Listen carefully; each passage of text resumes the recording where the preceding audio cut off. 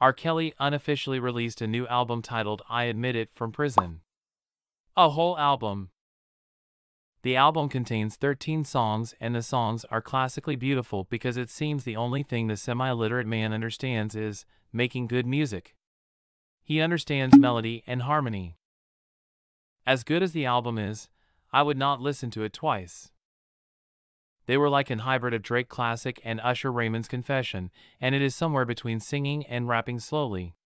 In case you don't know, R. Kelly is a talented R&B musician that is sick in the head and used his fame to mess up some underage girls. My favorite R. Kelly song is the classic, A Woman's Threat. The irony is, in the lyrics of that song, his younger self was mocking his future self.